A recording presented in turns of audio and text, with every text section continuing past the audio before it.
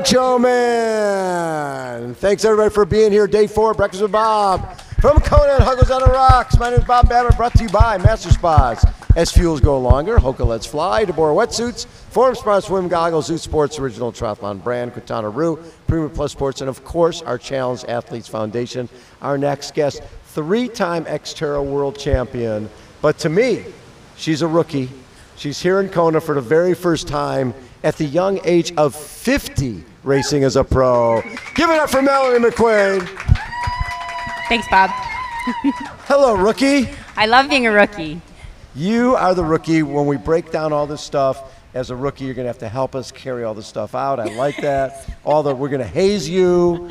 So are you liking this? Oh, yeah, no, I love it. Yeah, it's amazing. It's the vibe here. I think particularly since it's all women, the vibe is just so rad. It's pretty fun. Yeah, get rid of those guys. We don't need them. Yeah, it's no attitudes. Everyone's just having fun. No attitude. I was talking to one woman. She was swimming. She's been out here for 20 years, and she ran into another swimmer. And she goes, for the first time ever, they said, "Oh, sorry, excuse me."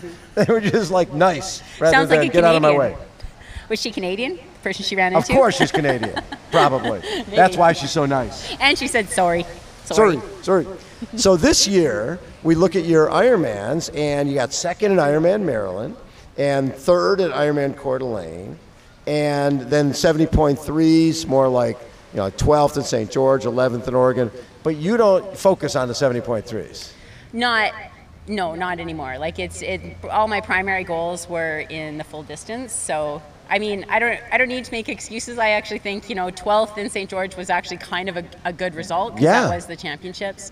But I definitely think that there's a little bit of room for me to run a bit faster if I wasn't focused on the full distance. But I'm not. So so those results are great and they serve the purpose. Like St. George was just something to open the season. And I did Oregon because I did a pretty major change in my bike fit before that race. It was only 4 weeks after I had done Coeur d'Alene. I changed my bike quite a bit, and so I decided to do that race. And it also was a great way to get some information on races 4 weeks apart because this is 4 weeks from Maryland. And I did try like a training thing to go into that race that I felt was particularly I didn't think it was that great. And so I did learn something from doing that. But definitely the 70.3s are more of a training versus fact-finding mission, whereas my primary goals were all in the full distance. Last year I was actually doing the Ironman coverage for Ironman Wisconsin.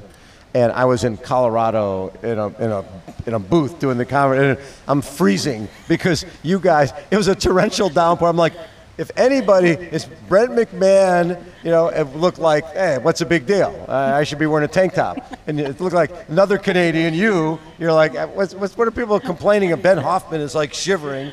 And you guys are like, yeah, this is every day. I should have brought my fenders.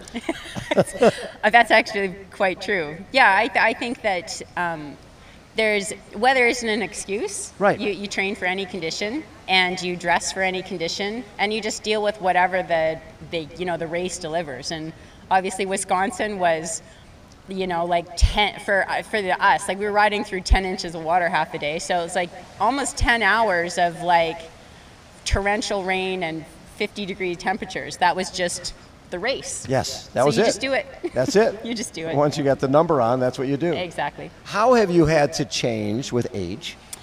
Oh, geez. Mindset 100%. I think, back in the day when I would go to races, it was always like about whatever that performance was. Like, what could I get out of this race? Like, could I get a title? Could I, get the win? Could I beat people? Could I do something special that I could get sponsors? I was really all about what I could have from racing.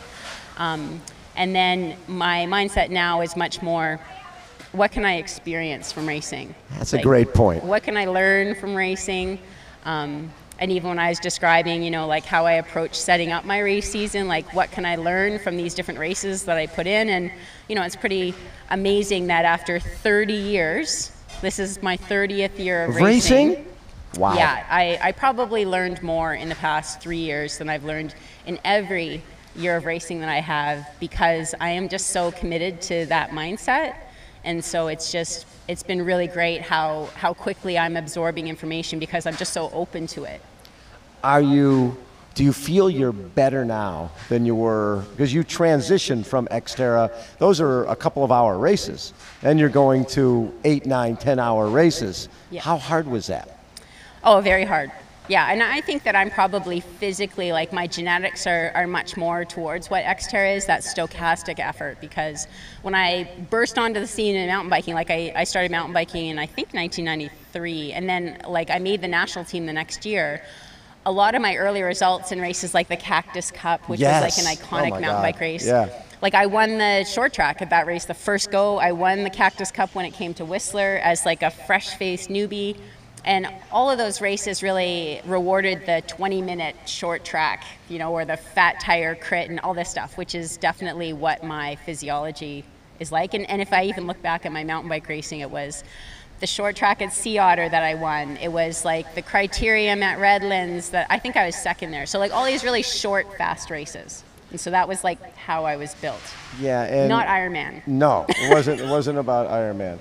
When I look at mountain biking getting in the Olympics in '96, was that the goal? Oh, absolutely. Well, '96 was a bit too early for me. Like I think I went with the national team to the test track for Atlanta, that was? Yes, yeah. Atlanta. But then the next one, the 2000, was certainly on my radar, and I knew early in that year that I wasn't going to make the team. They didn't take me to World Championships in Spain that year. That's sort of a hint. Yeah, the writing is on the wall. Everybody who's going to the championship, step forward, not so fast, Mel. We don't need you. And at the women's mountain bike team for Canada, I think just recently it's shifted, but the women's mountain bike team for Canada was the best in the world for 20 years. So like I was fourth on a team, like two of the girls on that team medaled at that Olympics. Oh my God. And so they were all really good, and I wasn't as good. But what happened that year is I got left off the team, and so I was like, oh, damn. And so then I started road racing, and I actually made the road national team that year, and I went to France, and I raced the UCI World Championships. This is 2000. Yeah. Like a dinosaur age. And so I went to that race. I'm like one of the last people. I'm the domestique on the team, so it's a grid, and it's France. And so like you line up on this grid, take off 800 meters down the road, and then you turn left. And then, of course, like a ginormous crash happens like 800 meters into this 120-kilometer race. I'm like out the back before the race even started.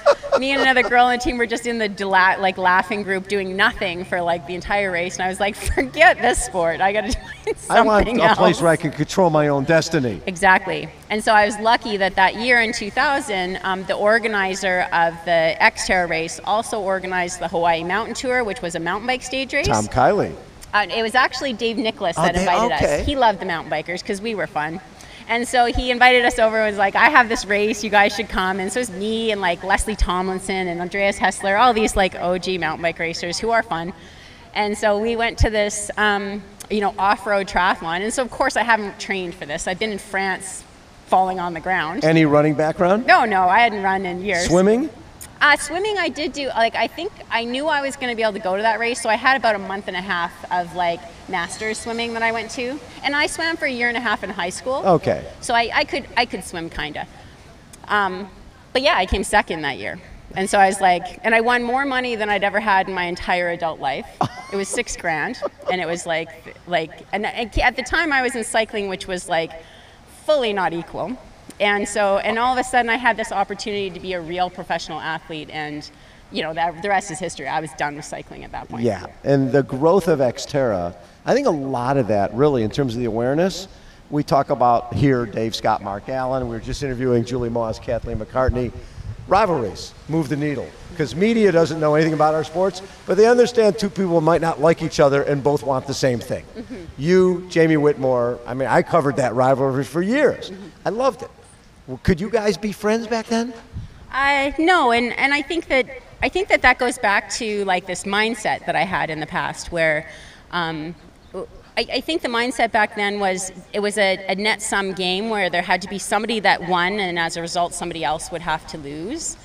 And I think that mindset is so foreign to me now, because I think it's a lot of it has to do with the fact that Ironman itself is its own beast, and you have to first conquer the race itself before you can start focusing on your competitors, because if you don't take care of like what you need to do for the race, you're not going to have anything left to be competitive with other people anyways. So it comes down to like your own thing and doing your own best, and then worrying about whether or not you're racing other people beside that.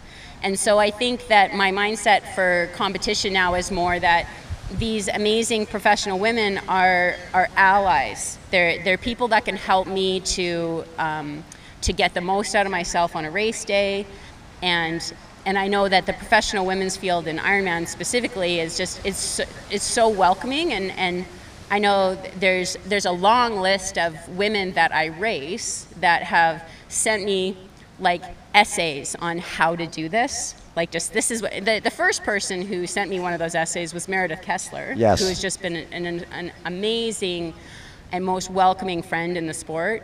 And so she continues to be a great ally of mine. But then there was like Beth McKenzie. I was like, Beth, how do you run that fast? She's like, here's my training from the like 10 weeks before a race. And like, so like, it just, that's what this women's professional field is like. It's a sisterhood, it's a sorority, it's like, it's just a really welcoming and wonderful group of people. So how can you have really rivalries when everyone kind of just wants you to succeed? And you know, you don't have to, you can be in a race course doing your best trying to beat people and not have any negative feelings towards those people. Of course not. You don't need to be like that. And I think that that mindset is pervasive in the pro women's field, which is why the level continues to rise. Like, I think if everybody helps each other to get a lot faster, then all of a sudden everybody's going to get a lot faster. Everybody wins. Yes. At the end of the day, you're racing the course and you're racing yourself. Yeah. Right? And it's just going to play itself out. Yeah, being angry or bitter or chippy at somebody doesn't make you faster. It never does. No, and you don't want to be on an island all by yourself. and I feel like when you're like that, when it's all rivalries and everybody's an enemy, then you're all by yourself. And it goes back to that mindset that I said about experiencing, and it's a much more fun experience when you have friends and you have like friendly interactions with people the whole time. Like, the whole experience itself is that much more rewarding when you're just in that kind of positive environment with everybody. So when you're out there on race, this is your first time. Have you enjoyed? And it's funny because when you talk about heat, you've won 3 titles in Maui. You know heat. You've dealt with it before. So being here, does the heat intimidate you? Does anything intimidate you? Oh, I think that you have to respect it. It's a thing. And yeah, like, I think when I first was thinking about this race, and this goes back maybe to like 2018, even 2019, I was sort of like, well, I never need to go there, it's too hot. And so I didn't really want to go. But then it became this race that wasn't on my resume. You know, I've kind of been to it. We just discussed a few of the World Championships that I've been to, and this wasn't one of them. And so it became like one of my primary last 3 goals as a pro was to race here. Well, what are the other 2 goals? Win an Ironman and go sub-9. And I did go sub-9 in Maryland, but that one doesn't really count. Short swim. It was a little bit short, yeah. I still think that I had a lot of time to swim the rest of that swim to still get under Oh my 9 God, you were hours. 8:07. Yeah, but still, it's still not valid. I have to keep racing. So those were the 3 goals. And so I never really wanted to come because I thought it would be too hot. And it was actually my partner, Mike, who's like, what are you talking about? You won 3 World Championships in Hawaii. And I think that that's true. But with all of those wins that I had, I also had some epic fails, epic failures. Yeah. And so. Which year was the Leslie Patterson? 2011. 2011. 8-minute lead, passed out, couldn't get to the finish line. And you were how far from the finish? Oh, I was 30 yards. Oh, 30 yards! Yeah. Oh, we should call Julie Moss back. It was uphill. That's why if it had been like flat, I could have made it. I could have crawled, but I couldn't. I had no balance, so I couldn't get up this hill. So. Oh my God. Anyways, so I think that the difference is that back then we didn't have the benefit of all the sports science that we have right now. When the Tokyo Olympics were arriving, the science community just went all guns a-blazing to figure out how athletes could perform in that kind of heat and humidity. And so us as a coaching community, and I consider myself part of that coaching community, we now have access to a whole bunch of science on that explains like how to best prepare for those conditions. Whereas back in like 2000 to 2011, we were guessing. Always guessing, yeah. No idea. Yeah, and so there was years where I got it right and did really well, and there was years where I didn't do it right. I tried something different and it was a failure. Well, the deal is you got to know your own metabolism. You got to know what you're dealing with. And back then there was no way to test it. We didn't know. Totally. And I even think like sports nutrition, salt testing, all that stuff, that was not a thing back then. So now we just have so much more data and so many more like resources to use to be better in these conditions, which is why people are going faster. Yes. But I just think that like I have a decent plan for this race that starts with pacing, and we'll see what that results in. Mel, I love chatting with you. Always such a pleasure. Have a good time, rookie. I'm going to love it. Thank you, Bob. You might be Rookie of the Year. You never know. Poncho Man, take us out. Breakfast with Bob. Got one thing on your mind. Yeah. It's breakfast with Bob. We're gonna swim, bike, and run. Poncho Man, everybody.